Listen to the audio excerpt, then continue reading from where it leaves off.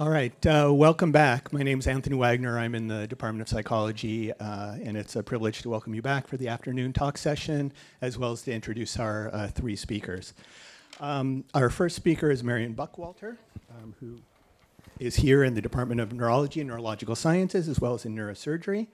All three speakers are deputy directors, past or current deputy directors of the Tsai Neurosciences Institute. Marion has been a faculty member here at Stanford since 2004 and has been, we were just chatting, a deputy director of Tsai Neuro for perhaps the last 7 or 8 years.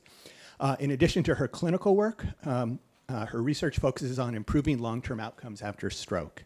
Her lab uses basic and clinical research to understand the cells, proteins, and genes that lead to successful recovery of function, and also how complications develop that impact quality of life after stroke. One specific emphasis is on the neuroimmune and glial cell responses.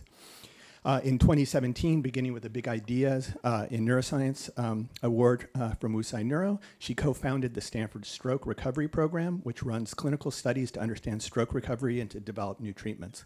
One major study, Stroke COG, is a prospective cohort study that is investigating mechanisms of declining memory and cognition after stroke. Broadly, her science aims to improve brain health in a wide swath of the population. Marion's recipient of numerous awards, including the Demuth Medical Scientist Award for Excellence and an award from the American Heart Association Allen Institute in Brain Health and Cognitive Impairment. It's a pleasure to welcome you, Marion.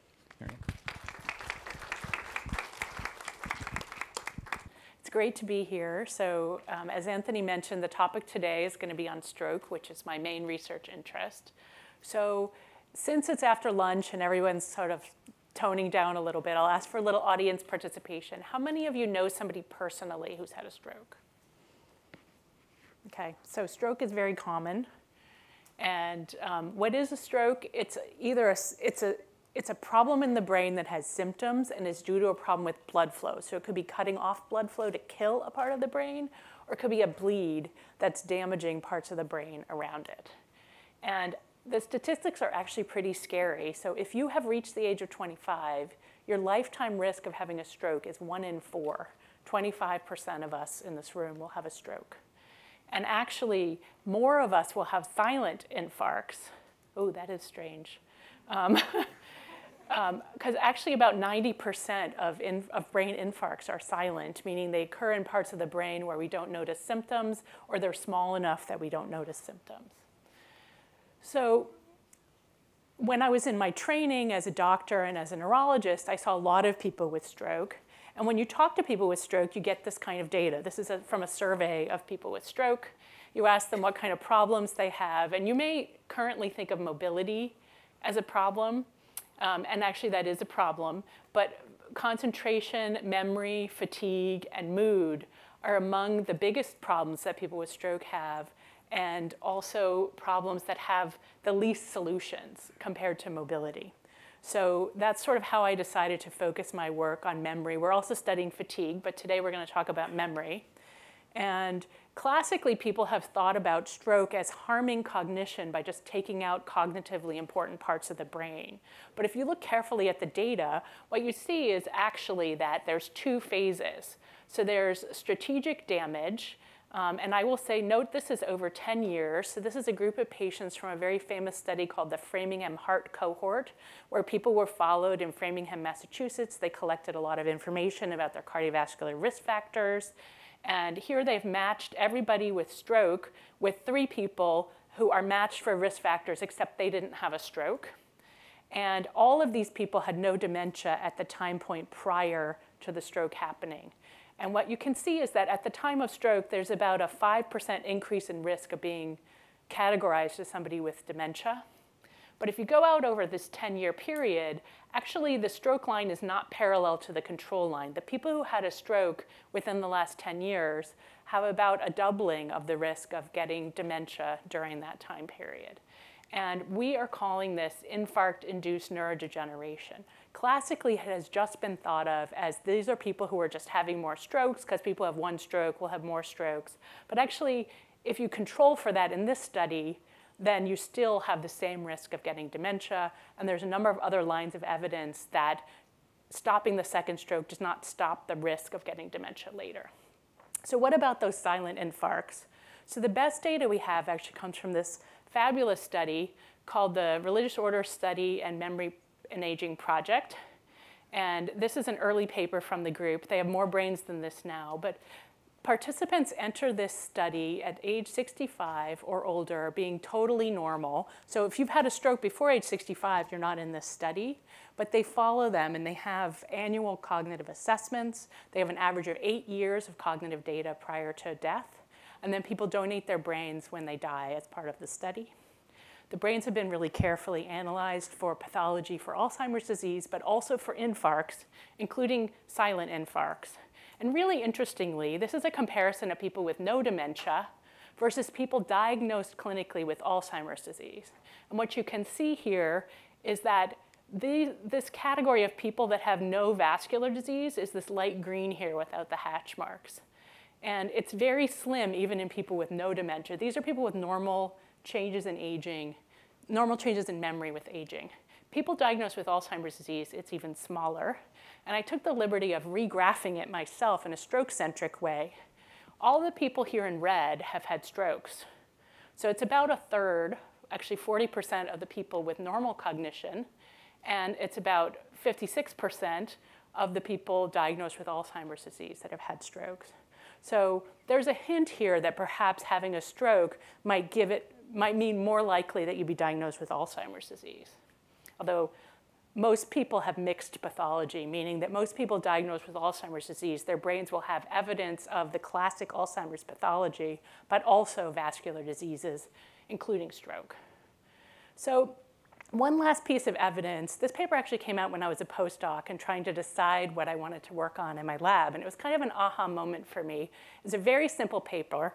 They had autopsy brains from 137 people that died of a stroke, and they knew the symptoms of the stroke matched the pathology of the stroke. So they knew when the strokes happened, and all they did was they just did a simple H&E stain to look for inflammation in the strokes. And this blew me away. So we know that neutrophils only come in the first month after stroke from this. They're gone. After 37 days, none of the people had it.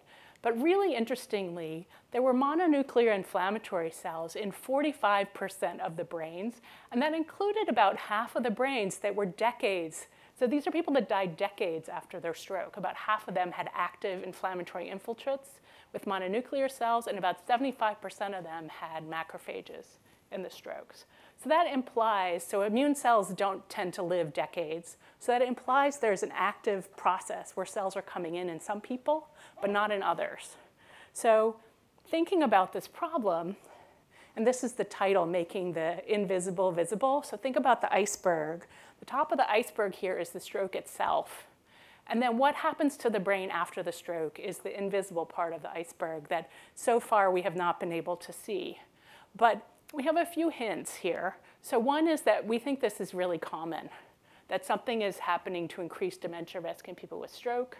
But we also think it's not happening to everybody with stroke. There's some people with stroke that have normal cognition. And we also think it's not primarily due to more strokes.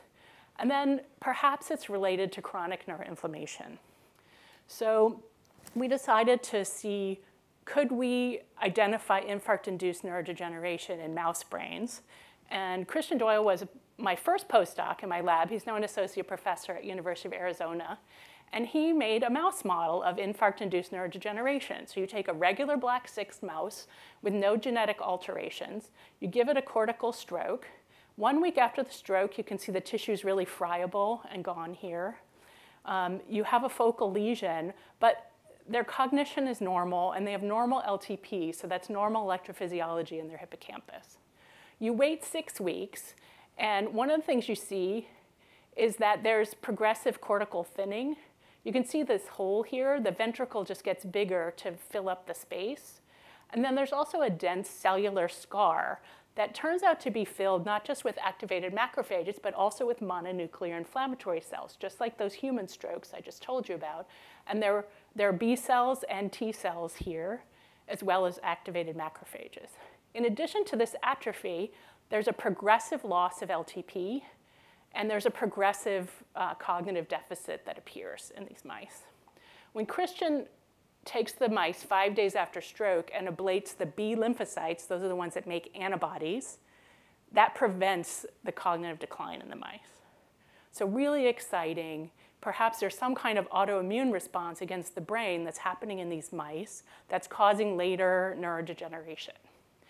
And perhaps that could be treatable if people come into the hospital with a stroke. That's, of course, people with symptomatic strokes, because if you have a silent stroke, you're not going to come to the hospital. So we identified the problem, something we want to study. We made a mouse model, very cool. It has this infarct-induced neurodegeneration.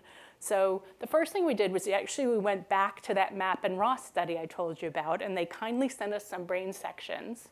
And so we looked in the brain sections, and I will say these are people who were selected to have a minimal amount of other pathology. So these are people with mostly lone vascular pathology.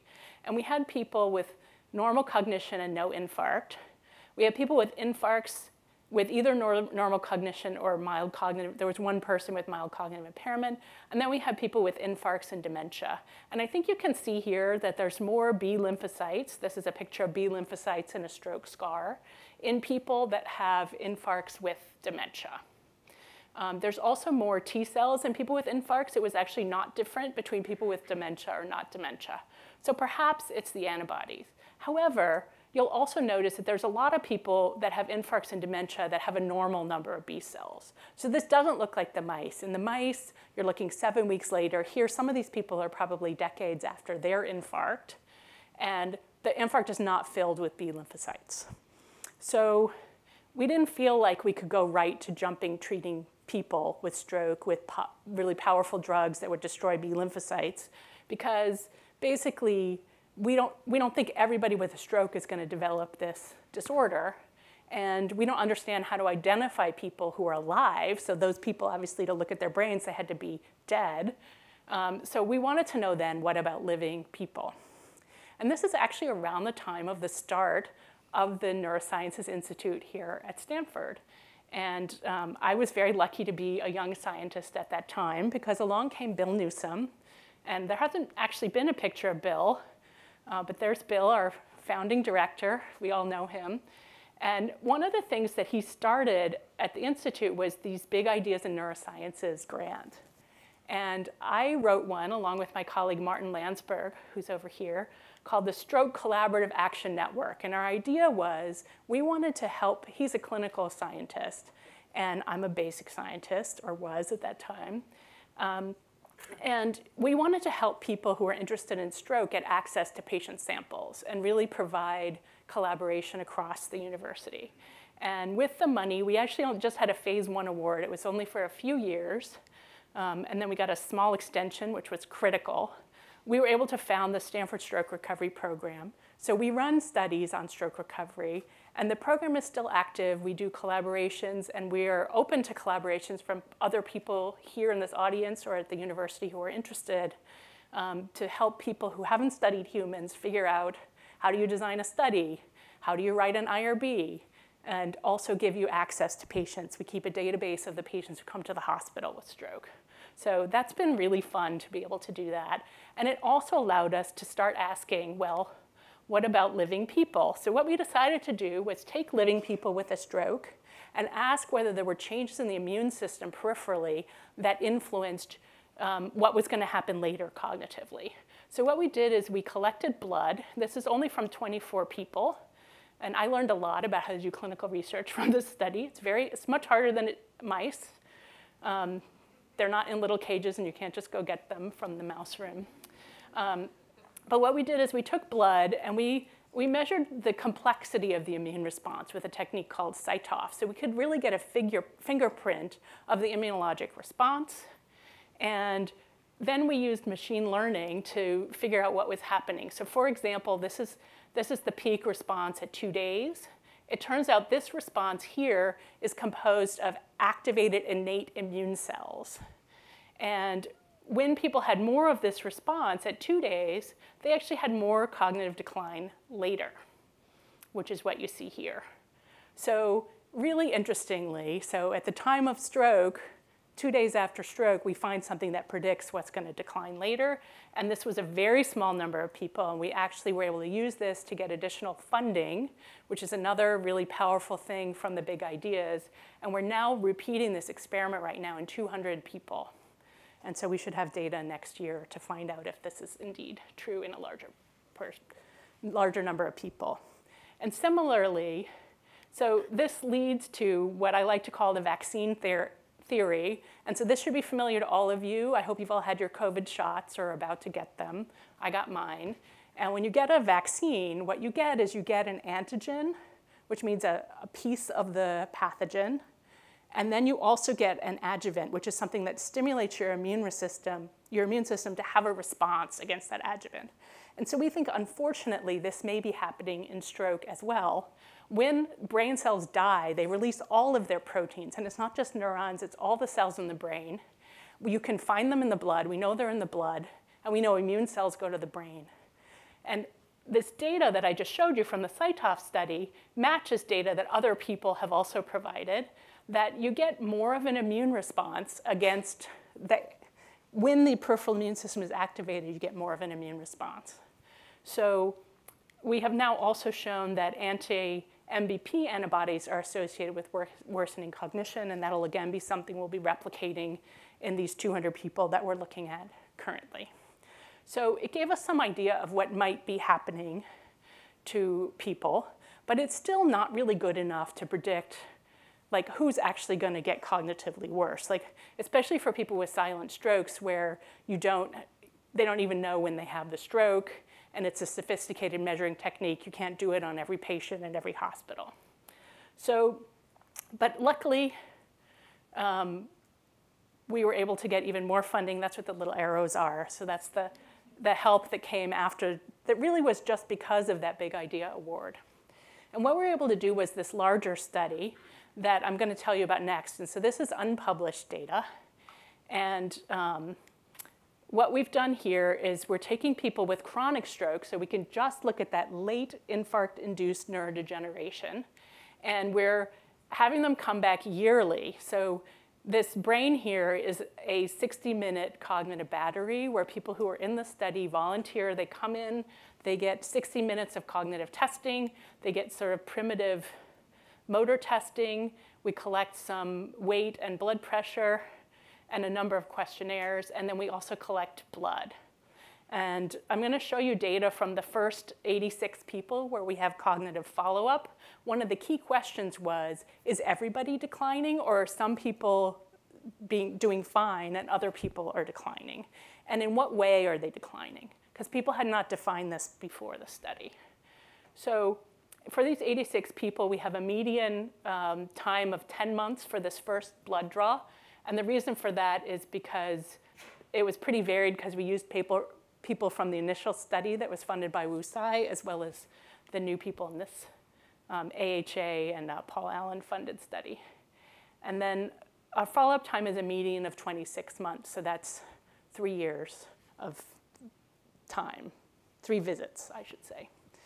And looking at cognitive change, this is what we found.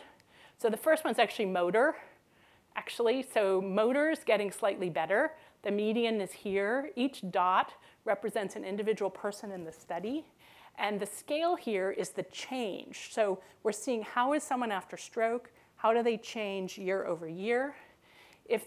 And this is expressed in z-scores. So a z-score of 1 means that you are 1 standard deviation better than expected for somebody your age. So it takes into account age, which does affect some of these things. And it's pretty big to have a change of 1 here. And what you can see is, looking at the different cognitive domains, actually the one that's most sensitive to change early on after stroke seems to be processing speed and executive function. And this is exactly what we see in patients, is that they are slower. They might be accurate, but they're slower to respond. And you can imagine that would be really frustrating if it was you.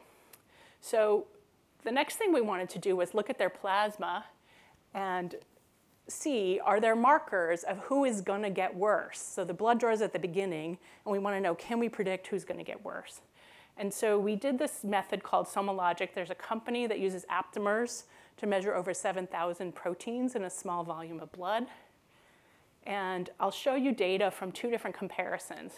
So we have these 86 people with behavioral follow-up, and I'm going to split them into people doing better versus worse cognitively.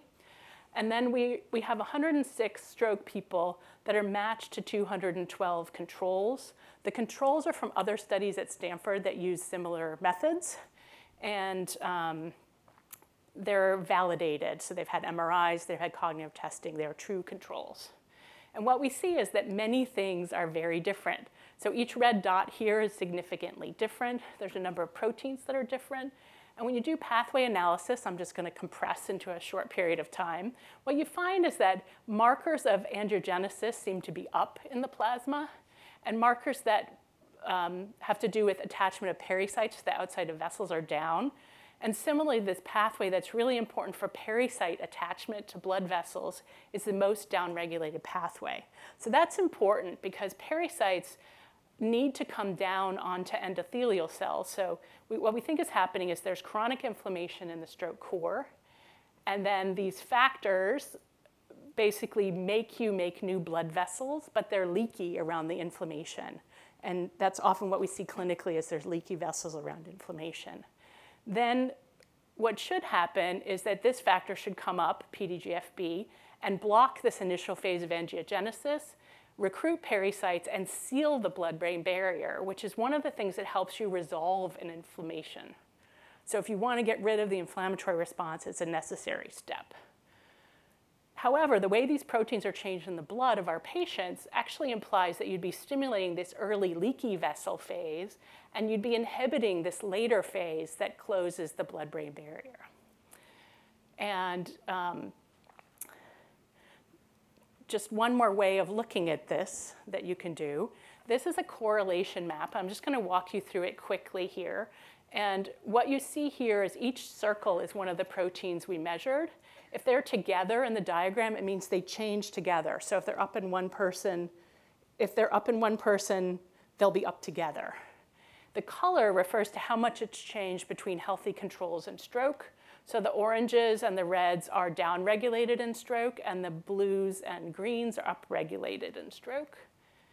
Here are some proteins that are significantly different and also significantly changed. And you don't need to know what they are at this moment, but you can see PDGFB is over here.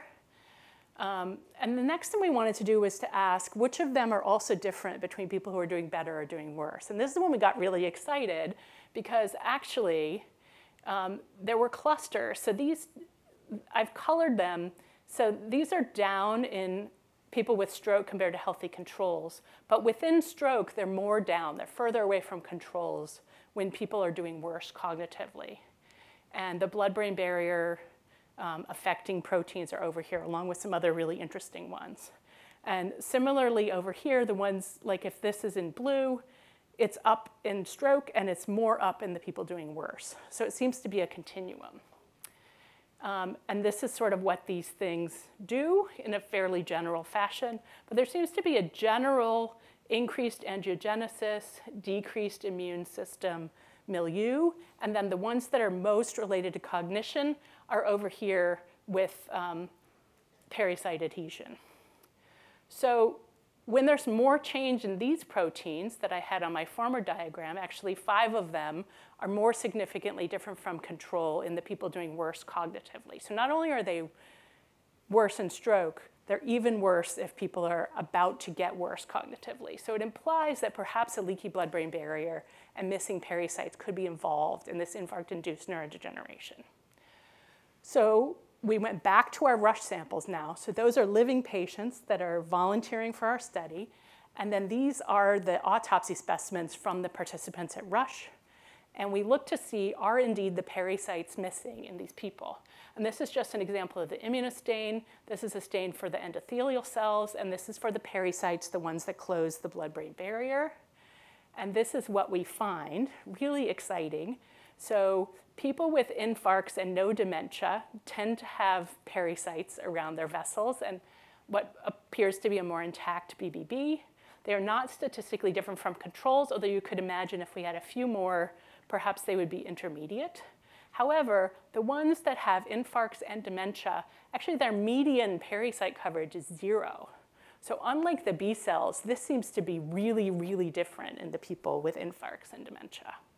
So it kind of corroborates the evidence from the plasma that there's the structural deficit when you have dementia.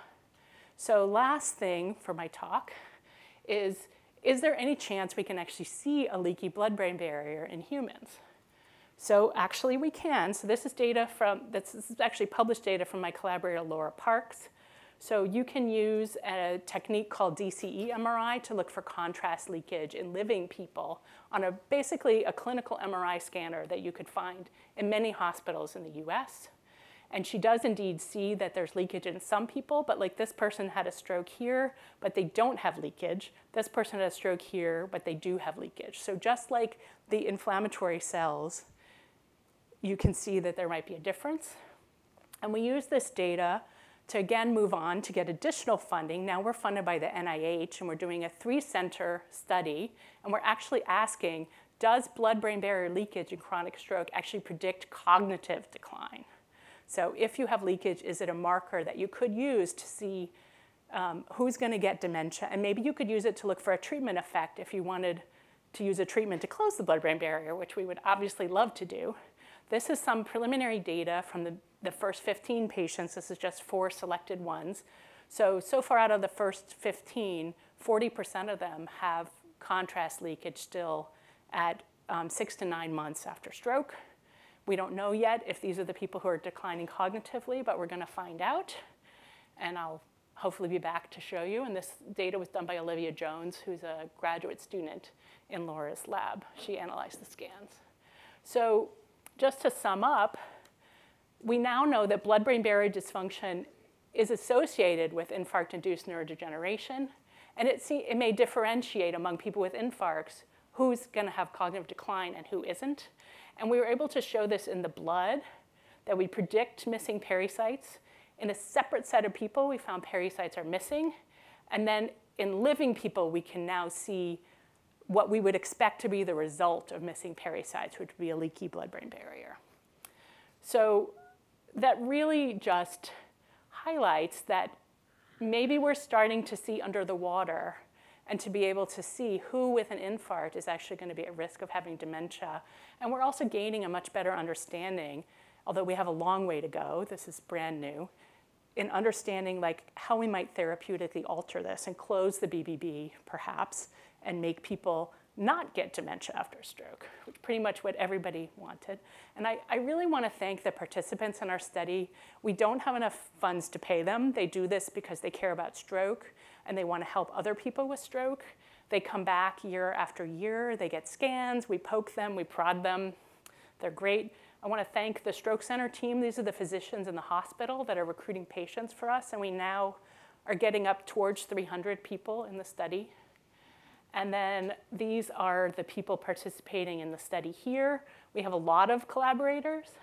And then these are the people in my lab who are actually mostly working on the mouse model, which I didn't talk about today, but a lot of great work going on there.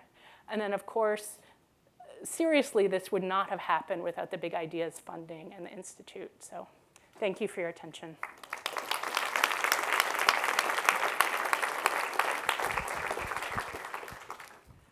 Super cool talk, Marion, as always.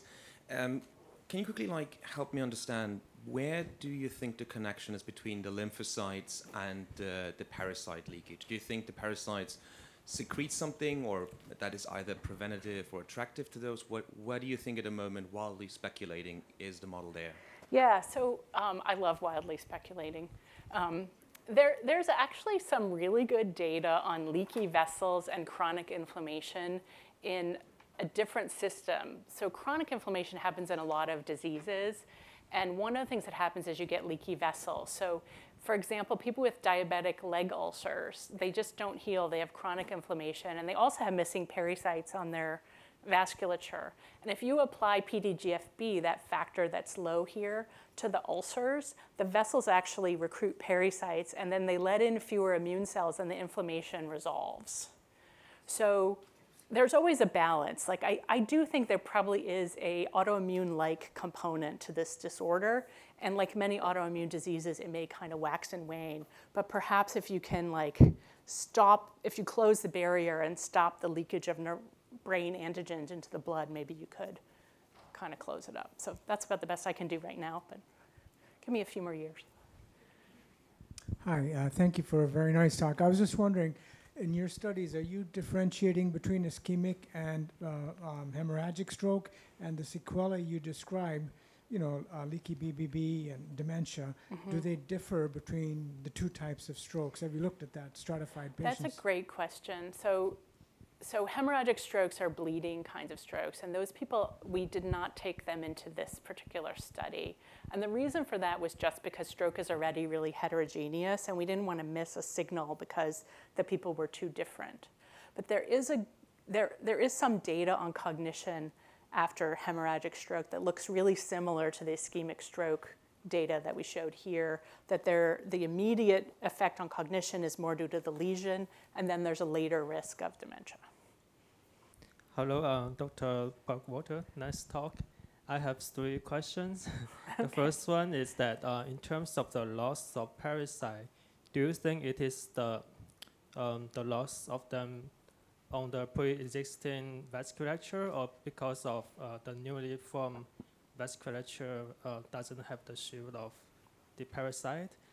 And the second question would be, as we know, the parasite, in addition to the importance of in the BBB integrity, it also plays an important role in the regulating the cerebral blood flow, such as neurovascular coupling. So have you ever looked into the blood flow regulation? And finally, in terms of the leakage, did you see any importance of the brain regions that may play a role in the cognitive function? Thank you. So great questions, lots of them. So the first one was on angiogenesis, and we don't know, but based on what happens around sites of chronic inflammation, it is most likely that this is new angiogenesis being stimulated by the chronic inflammatory response, and we're working on studying that. The second one was about blood flow regulation. The short answer is no, we haven't looked at it, but we are looking at it in our ongoing study. So we're doing these sequences on the MRIs that look at blood-brain barrier leakage, but we're also doing many that look at blood flow and structure of the brain. So we should get a better idea of that, as well as location. Location is hard. It's one of the things that makes stroke challenging, is that each stroke is different and in different places. So in mice, it's much easier. Just put the stroke in the same place, no problem. But in people, it's all individual. And that's one reason why I think it's really important that we're sort of starting with people after stroke and then seeing how they change. But it still could be affected by stroke location. Great. Time is up, so let's thank Marion. Okay, thank you.